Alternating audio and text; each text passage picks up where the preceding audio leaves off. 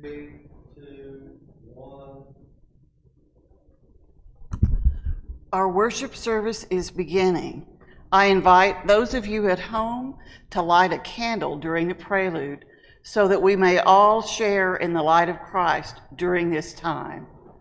Let us prepare our hearts and minds for worship.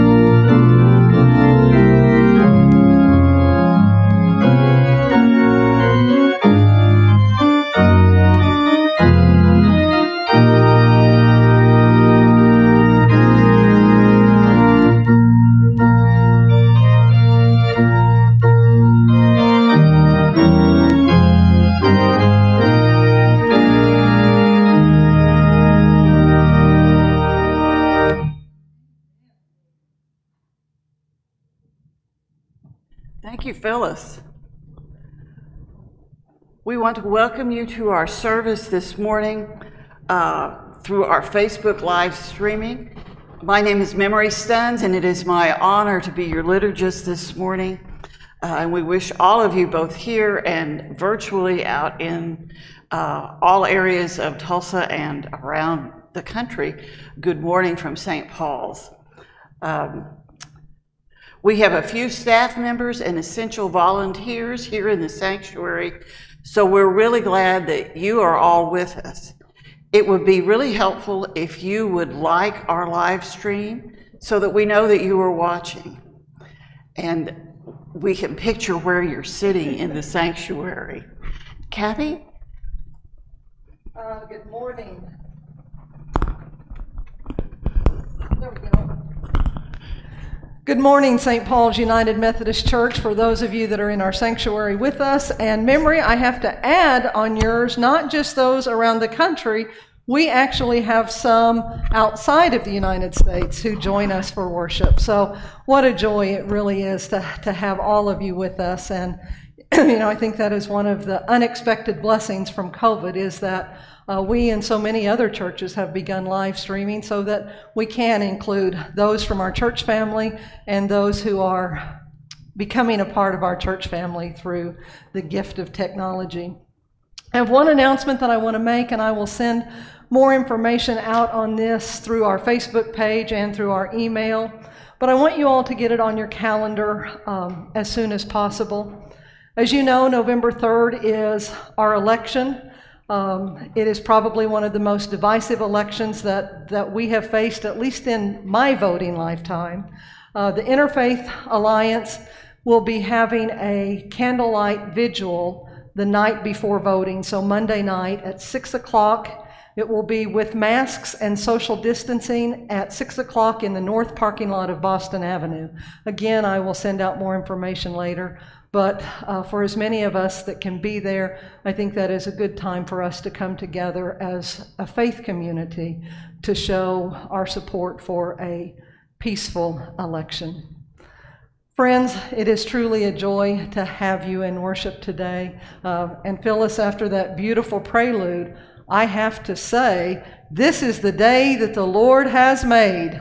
Let us rejoice and be glad in it. Absolutely. So let's pray first, and then we'll stand and sing. Will you join me in prayer? Oh God, we do indeed give you thanks for this day that you called us to come together as a community, to worship you and to give praise and to give thanks to you. that you have called us together as a community so that we can be reminded of who you are and whose we are. So God, we ask that during this time especially, that you help us to be fully present to you.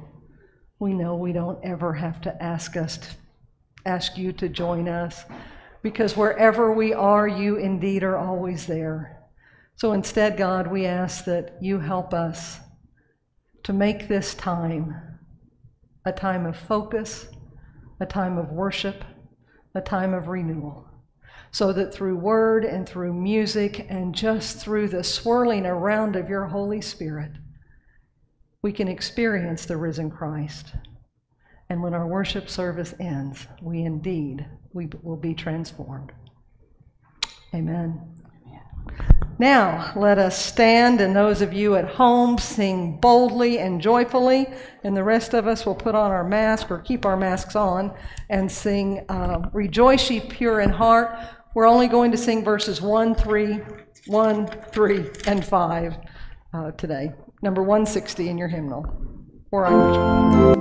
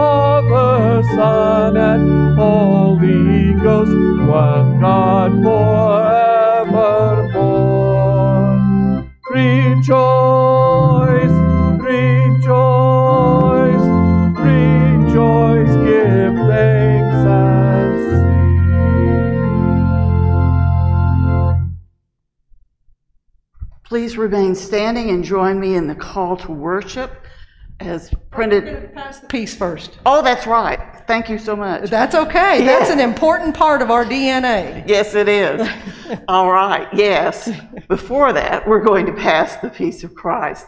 And we invite you to share signs of peace with those that are with you wherever you are. St. Paul's United Methodist Church welcomes and extends our love to all persons, regardless of age, race, income, nationality, life experiences, sexual orientation, or gender identity. All are welcome into our family. You are invited to greet one another with signs of God's peace. Peace be with you. And also with you. Peace be with you. Peace of Christ.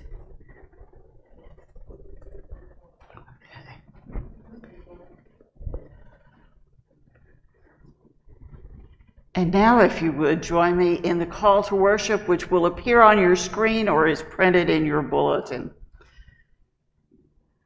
In the times of darkness and fear, God is ever near to love and guide us.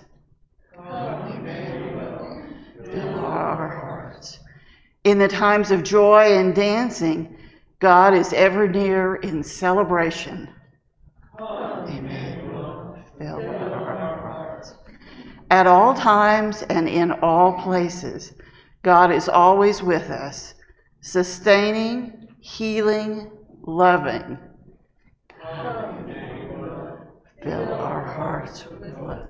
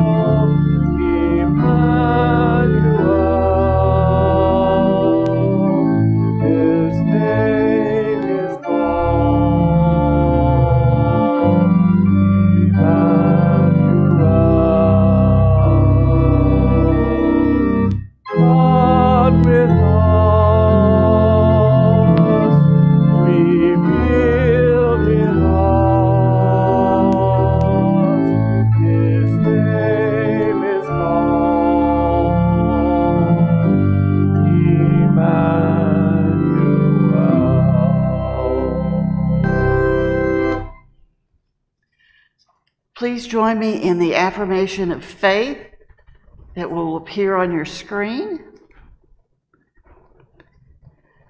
We are not alone. We live in God's world. We believe in God, who has created and is creating, who has come in Jesus, the Word made flesh, to reconcile and make new, who works in us and others by the Spirit. We trust in God. We are called to be the church, to celebrate God's presence, to live with respect in creation, to love and serve others, to seek justice and resist evil, to proclaim Jesus, crucified and risen, our judge and our hope, in life, in death, in life beyond death. God is with us. We are not alone. Thanks be to God. Amen.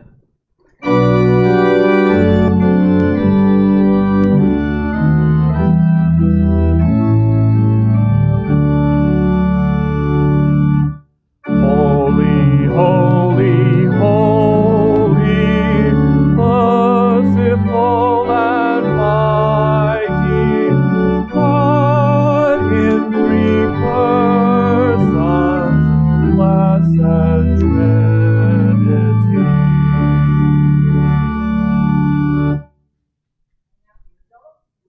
Be seated, and if the children would gather around the screen for Children's Time with Kathleen Lee. All right.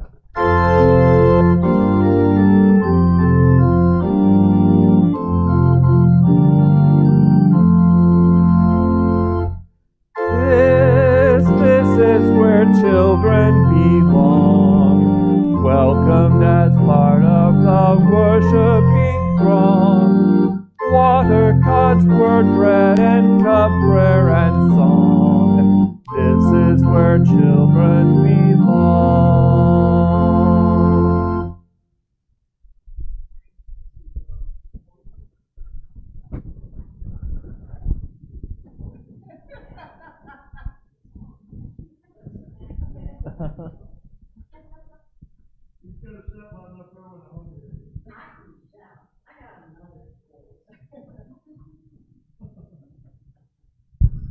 Oops.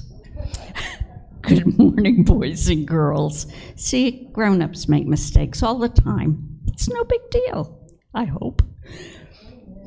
This is indeed where children belong, and maybe one of these days, real soon, you all can be back here, because I miss you terribly.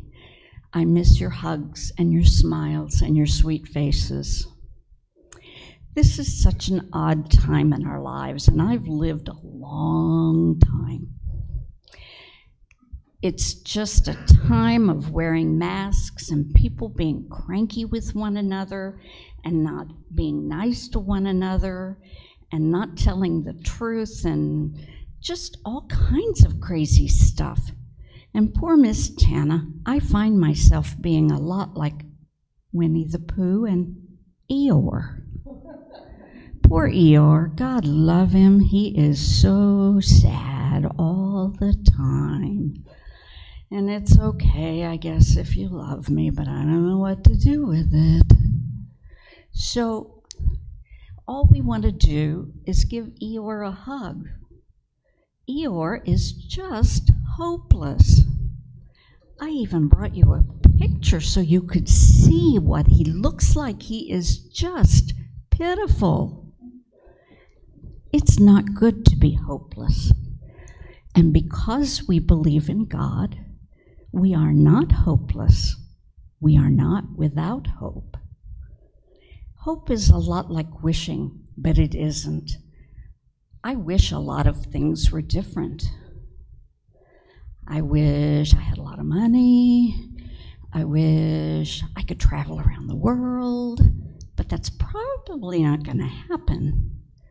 But I hope I'm healthy, and I hope I get to see you before too long. And hope is different because I know, I believe that I will get to see you soon. I know that will happen, and that's what hope is. We all have to have hope when things aren't going very well, when things are out of our control. I can't make everybody wear a mask. I can't make everybody well. But I hope, and I trust in God, that it will happen. And I hope it happens soon. So think about Eeyore, and think about the things he never tried to do because he was hopeless. He was without hope. And you have hope because you trust in God, just like I do, and you know things will get better, and you know you can be a part of that. So we are not hopeless. You all take care. Remember, I love you, and let's say a prayer. Loving God, you are indeed our hope and our strength, and we thank you for that. We thank you for being your children, whether we are old or young. In your Son's name, amen.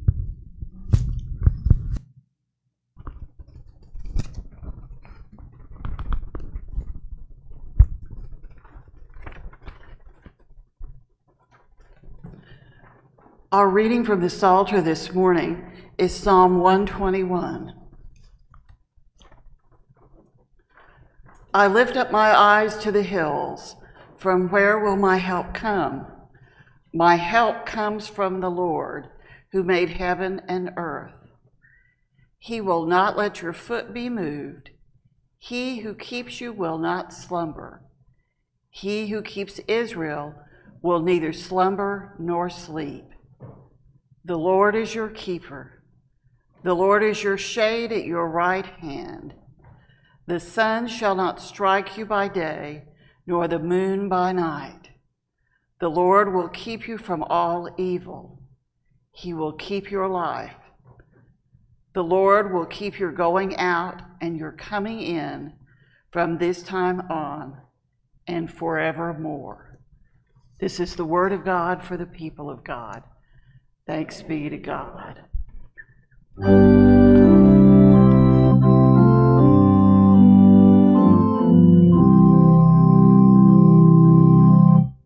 I cast all my cares upon you.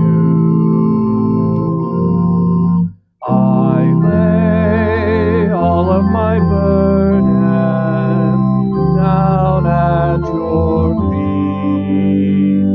And any time that I don't know what to do, I will cast all my cares upon you. It is that time in our service where we lift our joys and our concerns up to God with the confidence of being God's children and knowing that God does indeed hear our prayers. Kathleen, your children's moment reminded me that the children of this church are one of our greatest joys. And I want to say to the parents and the grandparents and the aunts and uncles, those of you that have faithfully made sure that church is a part of your children's lives, not only does it enrich them, but it enriches us. It has been 7 months since your children have joined us in church. And the one consistent comment I hear from people is, I miss seeing our kids. Because our children are definitely those who reflect the joy and the life of Christ. So, for the children, not just in our church, but the children around the world, Lord, in your mercy. And for all of the things that are going on in our world today, things with our election, things with COVID, things with our leaders, we lift all of those up. And I'll give you just a moment of silence to lift specific things dealing with our world and our nation in prayer.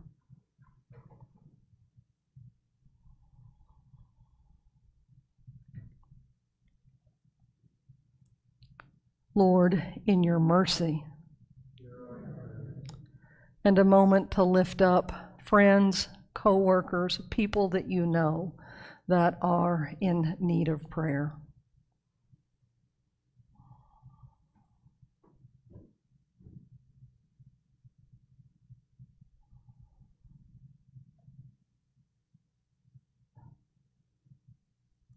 Lord, in your mercy. And now I encourage all of us to lift ourselves in prayer, to share with God what is on our hearts.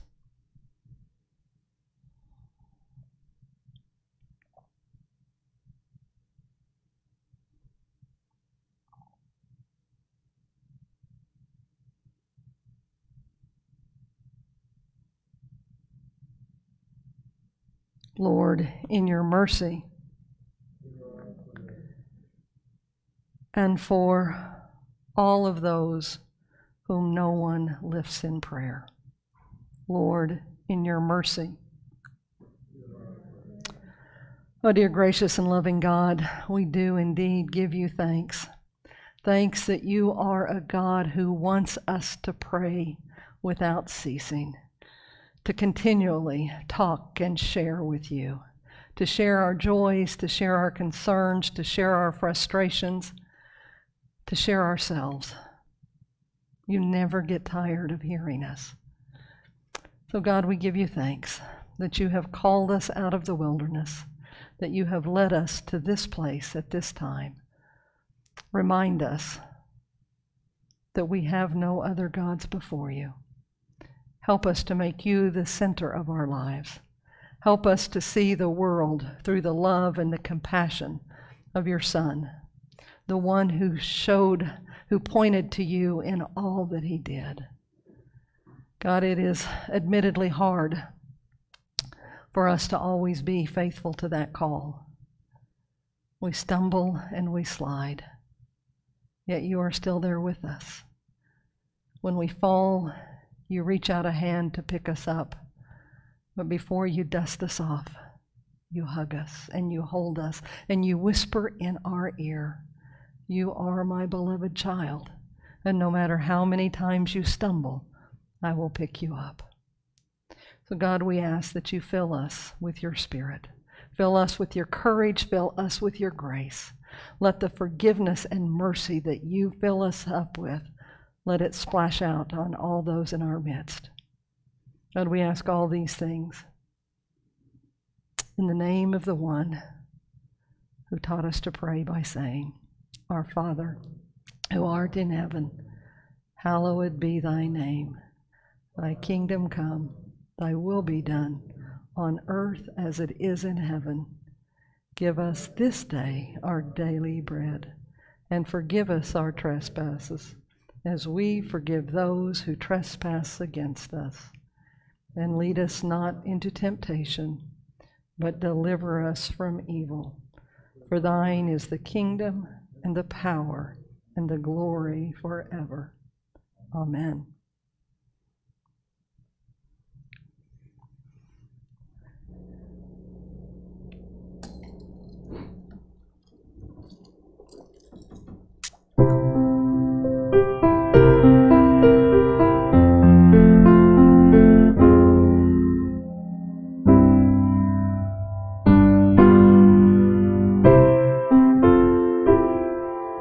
Why should I feel discouraged?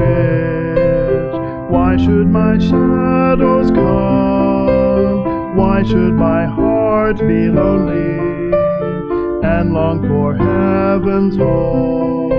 When Jesus is my portion, my constant friend is He. His eye is on the sparrow, and I know He watches me. His eye is on the sparrow, and I know He watches me. I sing because I'm happy. I sing because I'm free, for His eye is on the sparrow, and I know He watches me. Let not your heart be troubled. His tender words I hear, and resting on His goodness, I lose my doubts and fears. And by the path He leadeth, but one step I may see. His eye is on the sparrow, and I know He watches me. His eye is on the sparrow, and I know He watches me. I sing because I'm happy.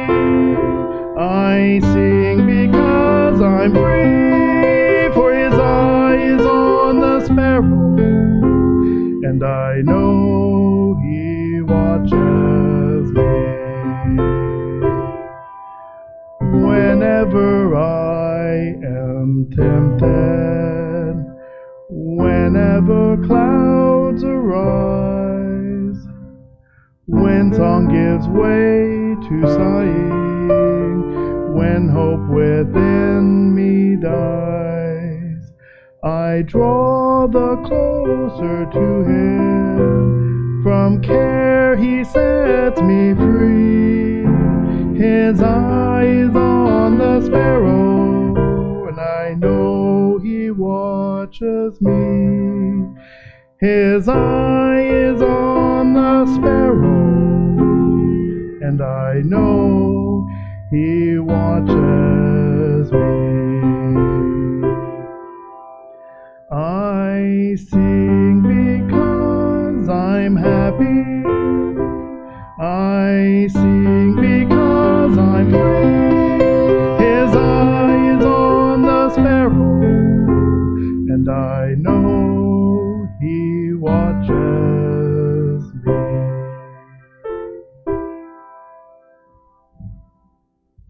Amen. Amen. Thank you, Adam. I love the way of God's divine timing.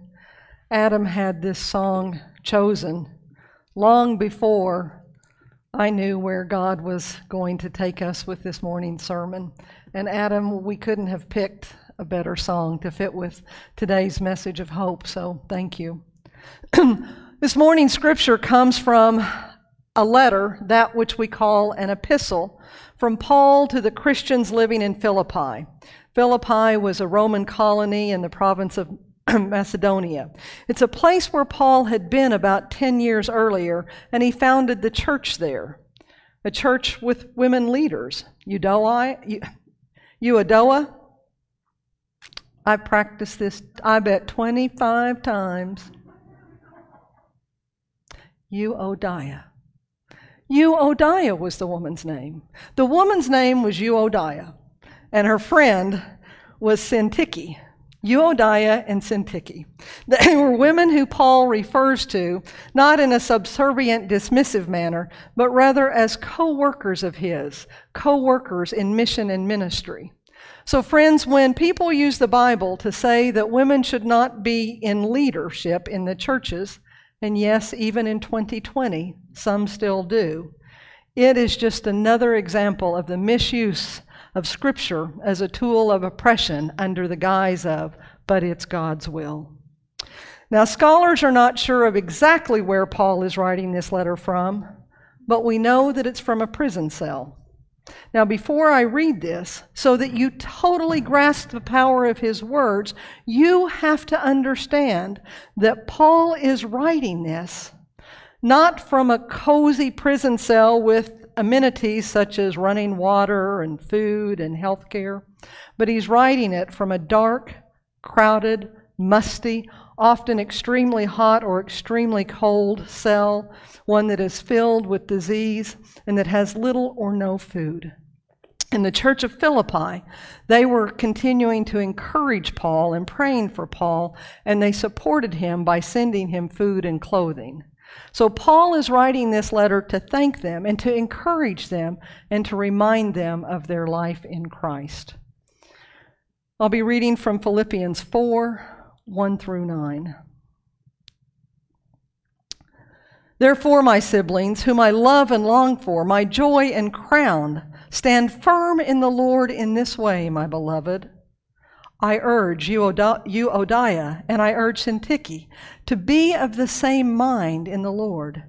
Yes, and I ask you also, my loyal companion, help these women, for they have struggled beside me in work of the gospel, together with Clement and the rest of my co-workers, whose names are in the book of life. Rejoice in the Lord always. Again I will say, rejoice. Let your gentleness be known to everyone. The Lord is near. Do not worry about anything, but in everything, by prayer and supplication, with thanksgiving, let your request be made known to God. And the peace of God, that which surpasses all understanding, will guard your hearts and your minds in Christ Jesus. Finally, beloved, whatever is true, whatever is honorable, whatever is just, whatever is pure, whatever is pleasing, whatever is commendable, if there is any excellence, and if there is anything worthy of praise, think about these things. Keep on doing these things, those that you have learned and received and heard and seen in me, and the God of peace will be with you.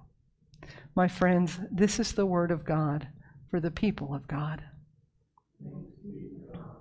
Amen. Will you go with me to God in prayer?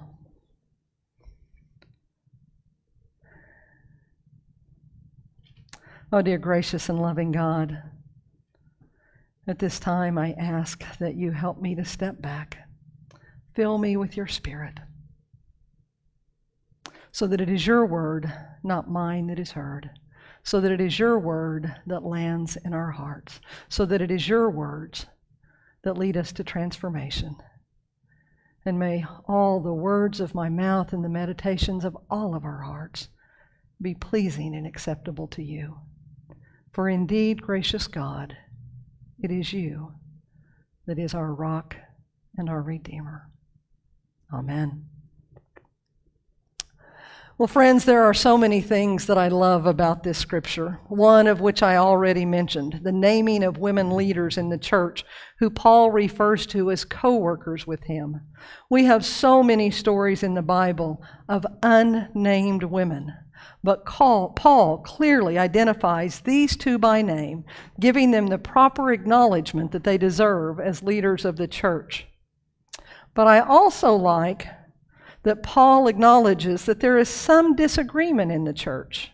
Euodiah and Syntyche, they are disagreeing about something. Now, we don't know what it's about. I can only guess that maybe it's the color of the new carpeting that they're going to put in the sanctuary, or how often to have potluck fellowship dinners. And I just have to make a side note and say, oh, friends, I miss our potluck fellowship dinners. I long for the day when I don't have to eat my cooking, that I can eat your cooking, but that we can be together in fellowship. Or maybe they're arguing about which hymns to sing, or how much to spend on the new air conditioner, or what mission project they're going to undertake. Or maybe they're arguing about where the church is going to stand on issues of social justice. You see, Paul doesn't tell us the specifics, but just acknowledging the disagreement reminds us that whenever two or more are gathered, yes, Christ is among us, but there is also room for disagreement. And Paul, rather than just settling the argument, simply urges them to be of the same mind in Christ. It's a phrase that Paul uses often. Let the same mind be in you that was in Christ Jesus. Wow, that's a good reminder for all of us, but especially when we have differing points of view with others. Can we just approach those disagreements with others with the same mind of Christ? Now, I don't know about you, but I have to admit that at times when I'm in a disagreement with someone, I want to try to convince them of my point of view. But that's not what Paul says. Paul simply says, as you are trying to work this out, approach it, both of you, from the perspective of Jesus. Work it out with compassion and understanding. And don't look at your individual needs, but look at what is best for the community. And then Paul says to the others, to those around them, help them stay grounded as they work through this. You see, my friends, Paul is reminding us that when we are in a community, differences will exist. Arguments will occur. But he urges us to work it out through your common ground of love and commitment to Christ, rather than what is best for me personally. Friends, we are only 23 days from an election that has divided our country. And sadly, it has divided family and friends. One of the blessings that I have as an only child is that I don't have family members who will be voting differently than I will. You see, I don't have to deal with those awkward and awful, often painful family gatherings where politics has become so hurtful and destructive. You see, this election season is much more than a name we check on the ballot. It's about values that we hold on to dearly. And how do we stay connected to and remain in relationship with family and friends who have different values that will be deciding their vote? I think many families, even spouses, have simply agreed not to talk politics. Yet there is that underlying tension that exists, and it's often painful. A friend of mine told me the other day, tearfully, it's hard for me to even talk to my brother. He wants the marriage equality ruling to be overturned. And then she went on to say, that directly impacts me and my wife. He's my brother, she said. He knows who I am, and that's his number one priority for who he is casting his vote for. And she said, every time I look at him or every time I talk to him, I feel betrayed. Friends, there are so many stories like this on a variety of issues this election season, many of which some of you are dealing with. And I don't have answers for my friend. She's already dreading that Thanksgiving family gathering.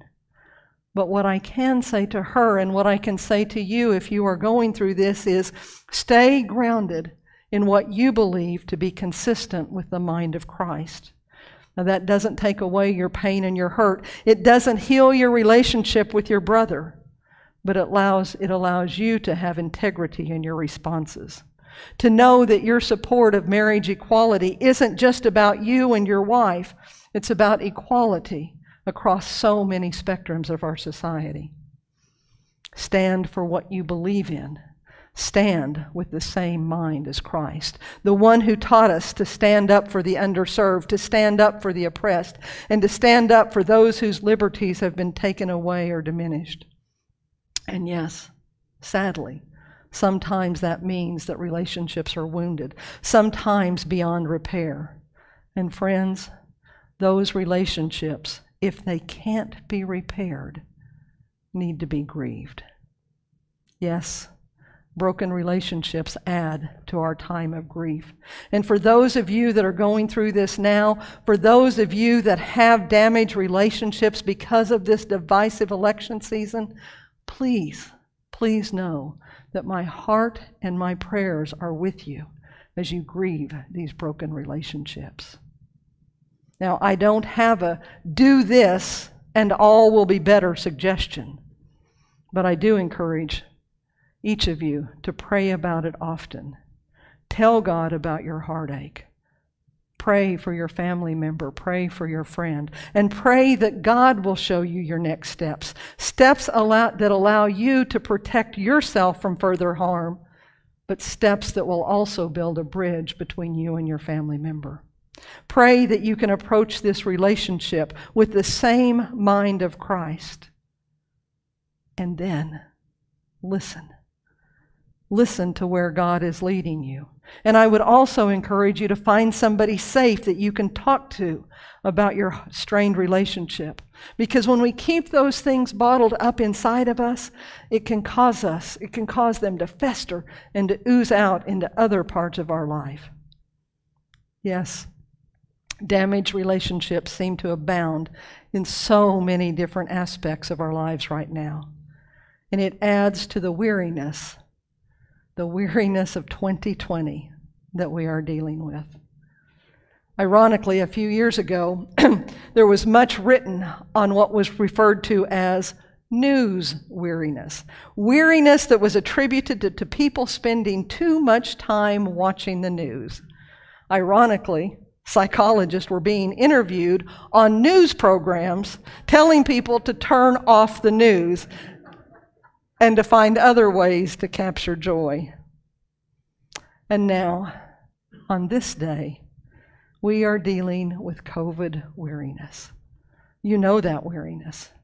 7 months in and the numbers are still climbing. You are tired of wearing masks, but you continue to do it because you care about others. You are tired of not being able to gather with family and friends, tired of not being able to go to a movie theater or to your favorite restaurant, tired of worrying about your children or about your parents and about your own health. And for the first time in your life, daily decisions include, will it be safe for me to do this? Friends, that wears us out. And yes, we are COVID weary, and it is impacting our mental health. We are finding that we are depressed or anxious. Kathleen talked about being short-tempered and impatient. Relationships, even those of people that we politically agree with, are strained.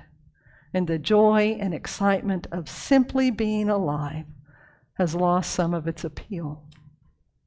Now, first, let me be very clear.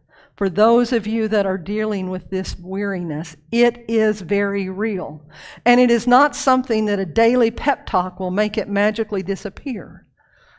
I read this week that the American Psychiatric Association is looking at adding COVID weariness as a legitimate mental health diagnosis. Yes, friends, Our mental health is at stake. A few weeks ago, I mentioned that God hears our complaining and that God sends us manna, but that we have to pick up that manna, put it in our mouths, and let it feed and nurture us. And sometimes that manna comes in the form of mental health professionals. And so please, if your weariness is at a level that concerns you or it concerns your family and friends, please seek professional help. Do not hesitate to reach out and call me, email me, or call others, and let us help you find some of those mental health resources. Because, my friends, we do indeed have stressors in our midst. COVID, election season, a record-breaking hurricane season, which reminds me, I forgot to lift up the people in Louisiana that have been hit 2 times within 6 weeks of a devastating hurricane.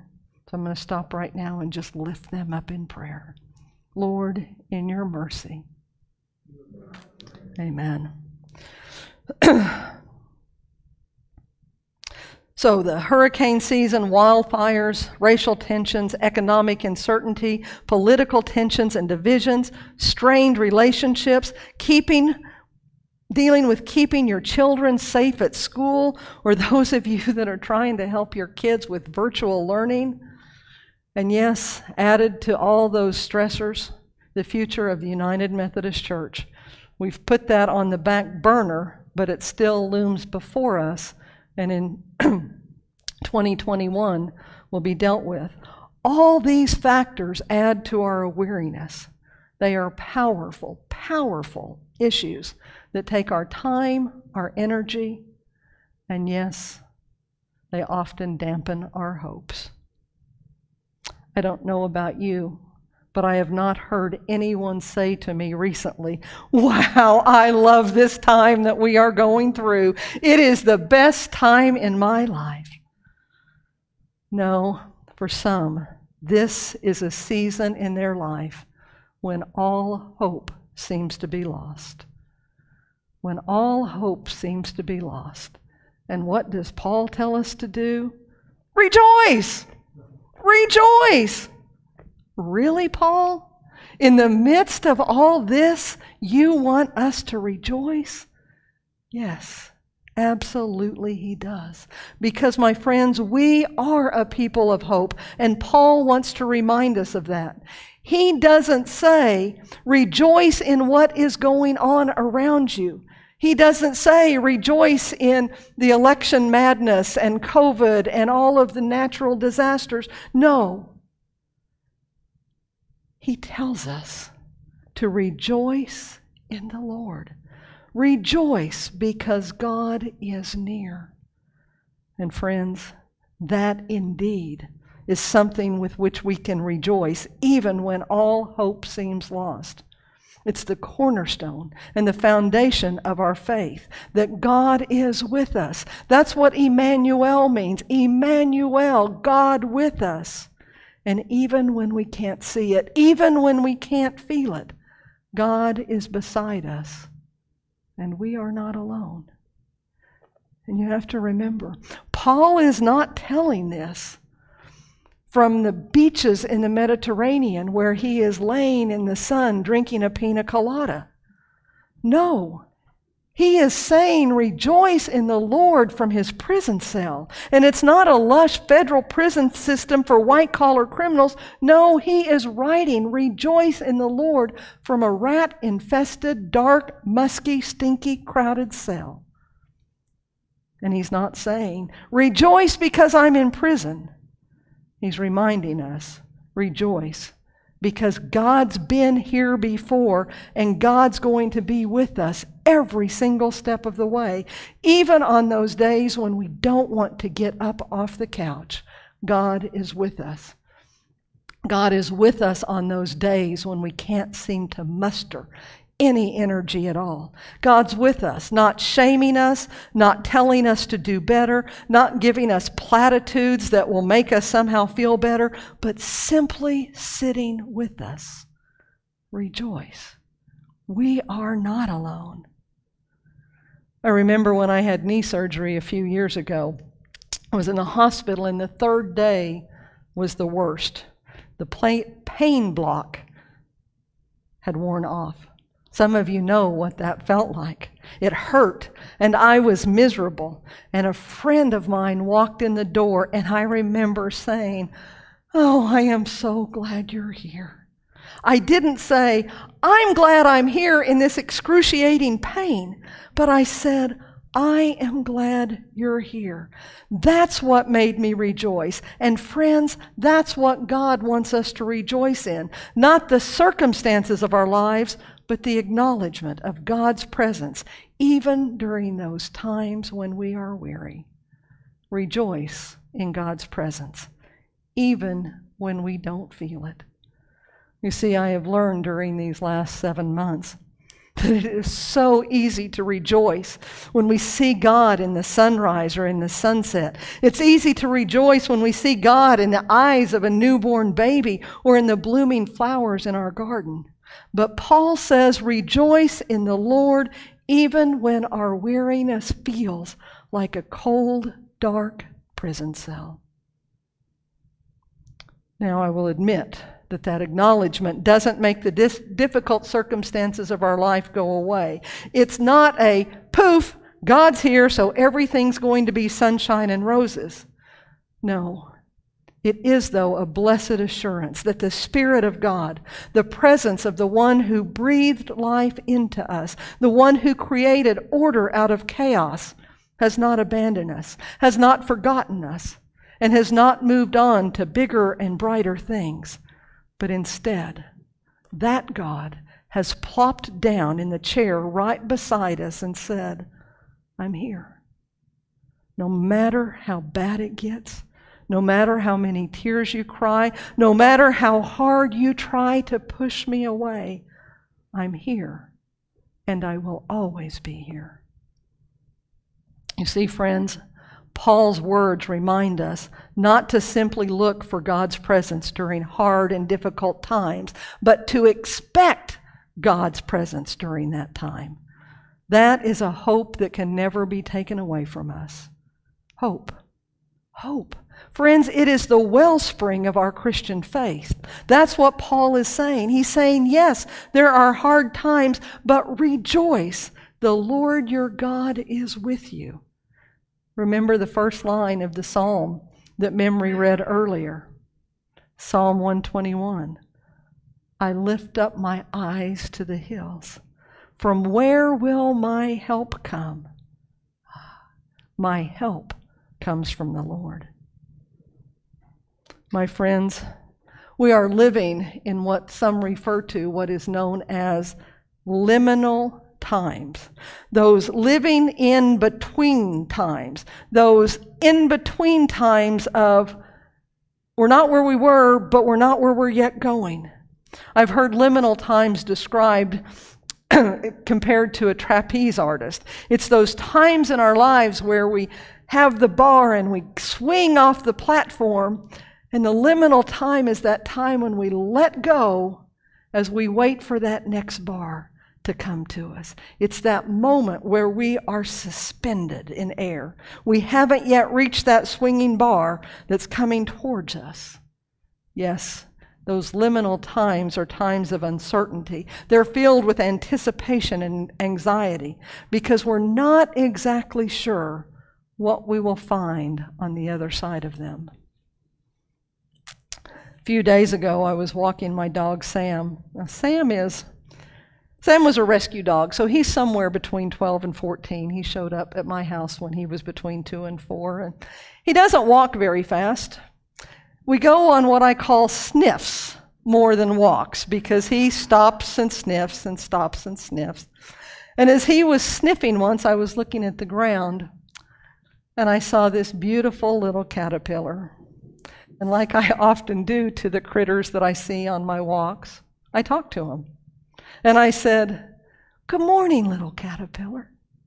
The little caterpillar said, "Good morning."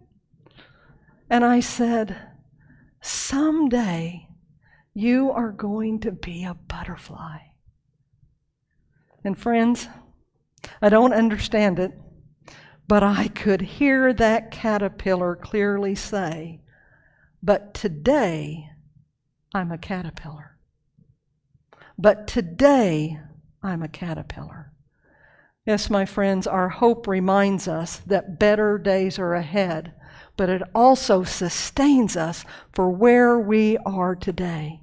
That's why we can rejoice, even in the midst of our sorrow and our weariness, because we are indeed a people of hope, even when hope seems lost. You see, that caterpillar reminded me of the importance of being grounded in the hope for today. But what about those times when our head tells us, cognitively we know that God is with us, but our weariness keeps us from feeling it? We pray. We pray. When we can't feel God's presence with us, friends, that's when we most need to get on our knees and pray. We pray and we pray and we pray. Even when we feel like God isn't listening, we still keep praying. You remember the story of the persistent widow found in the book of Luke.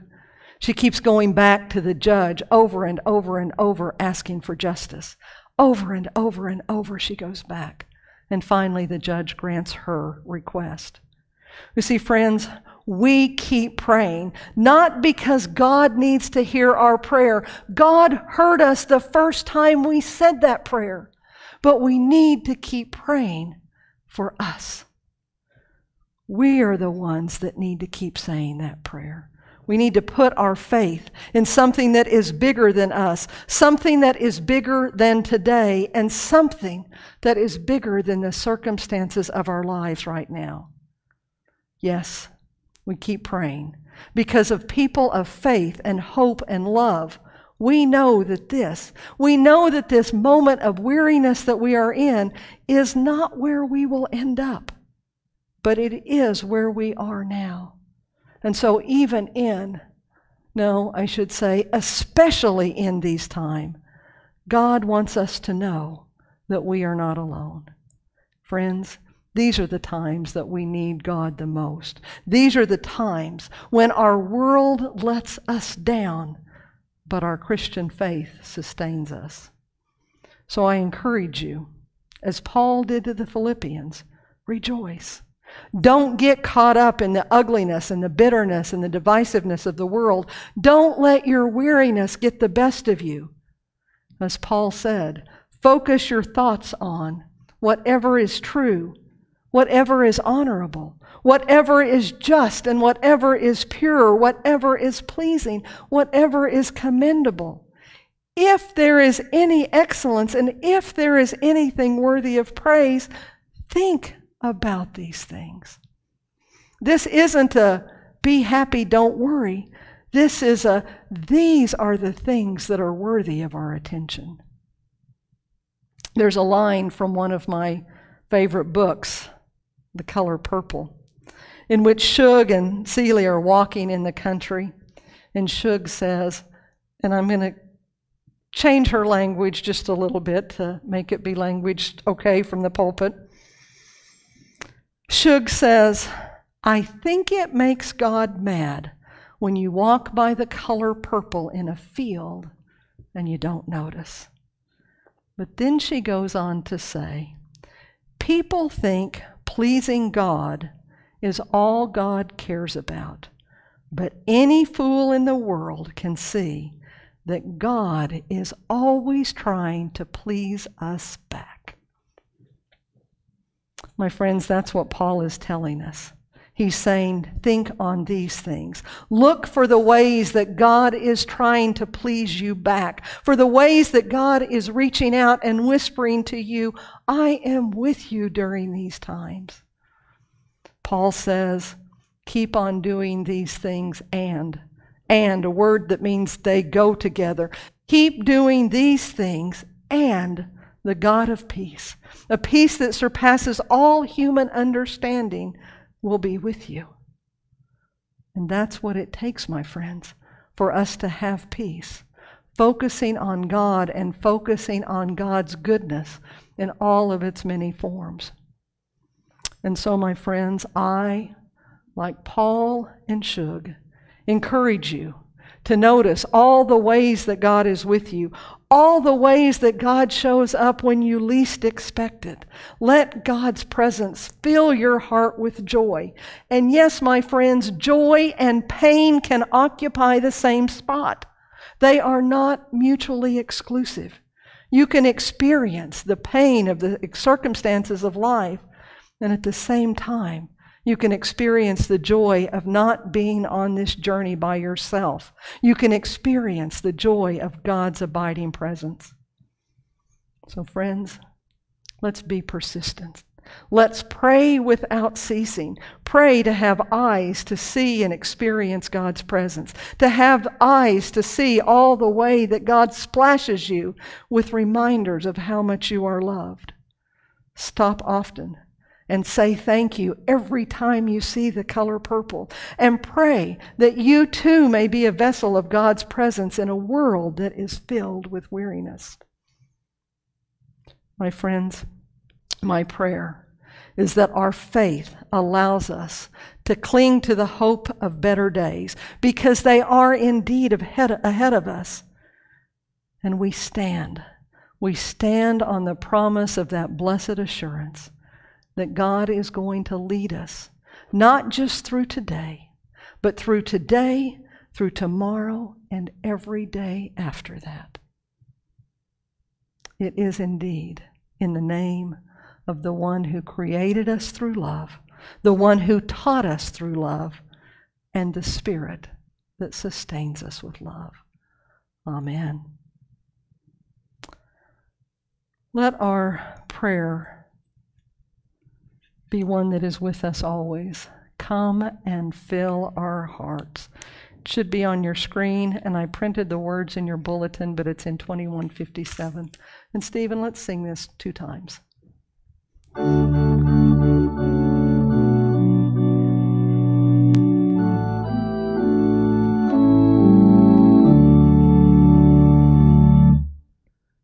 and fill our hearts with your peace. You alone, O Lord, are holy. Come and fill our hearts with your peace. Alleluia.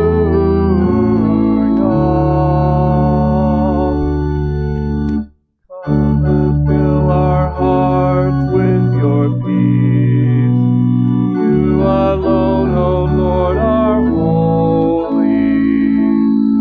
Come and fill our hearts with your peace. Alleluia.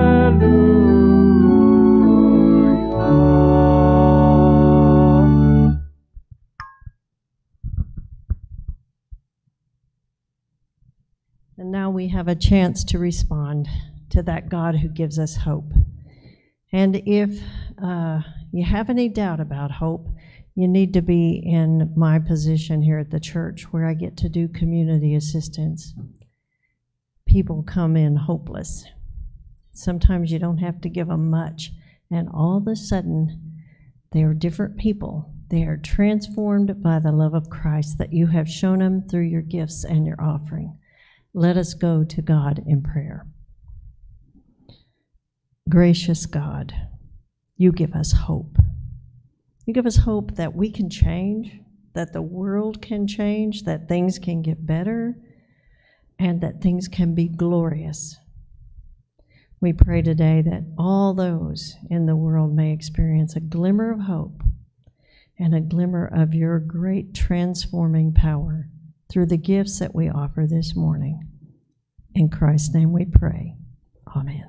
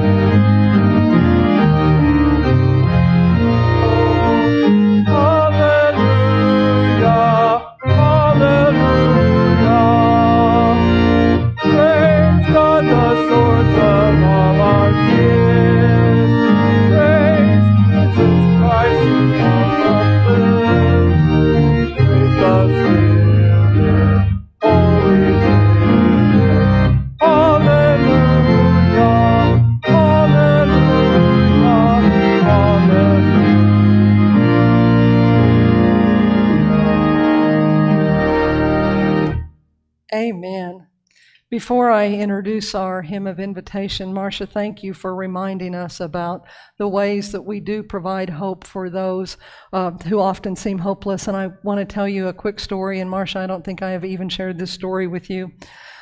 Last week, I was in the parking lot and a gentleman drove up on his bicycle. He was an older middle-aged man that I used to see sitting on these steps out here often.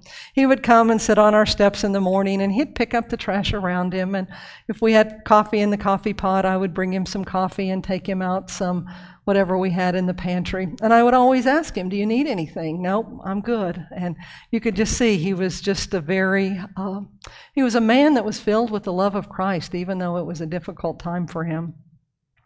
And then one day he did ask me, he said, Pastor, I hate to ask this, but I can't make my rent. And he said, I'm $200 short. And he said, I don't know what will happen because my grandkids live with us. And I said, we can help you. We can help you. And because of your generosity, we had the money, and so I gave him $200. And then I haven't seen him 7 months. But the other day he came up on his bicycle and he said, Pastor, do you remember?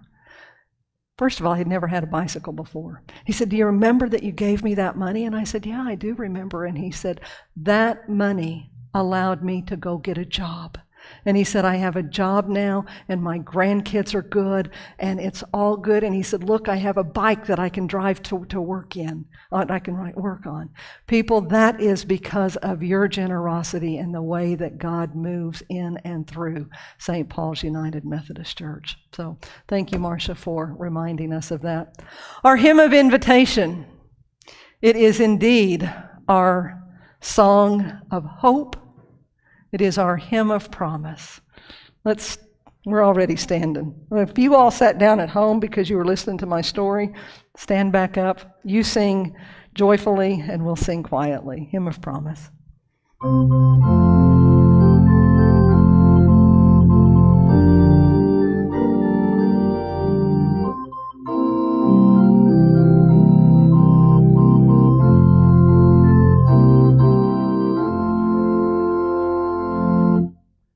In the bulb there is a flower, in the seed an apple tree, in cocoons a hidden promise, butterflies will soon be free.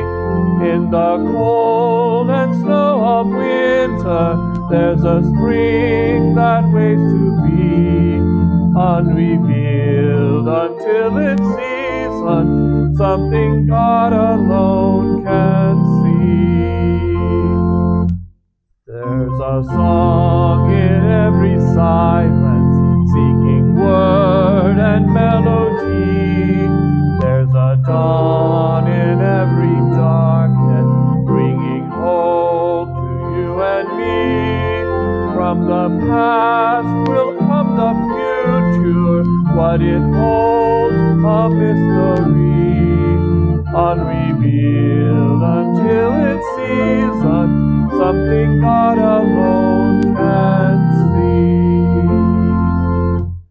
see. In our end is our beginning, in our time infinity, in our doubt there is believing, in our life eternity, in our death a resurrection, at the last a victory, unrevealed until its season, something God alone can see. Before I send you out on a benediction, I want to say thank you to all of those of you behind the scenes who make this worship service able to be sent out beyond these walls. Thank you, the work that you do, and I know the many, many hours that you put into it. They don't go unnoticed. My friends, know that God sees your weariness. Know that God sees that there are times in your day when the hope seems lost. But my friends, hear these words from God. You are my beloved. With you I am well pleased, and with you I will walk every step with you. My friends, feel the peace that surpasses all human understanding. Because, my friends, we are a people that do not put our faith and our hope in the circumstances of the world. We put them in Christ Jesus. Go in peace. Amen.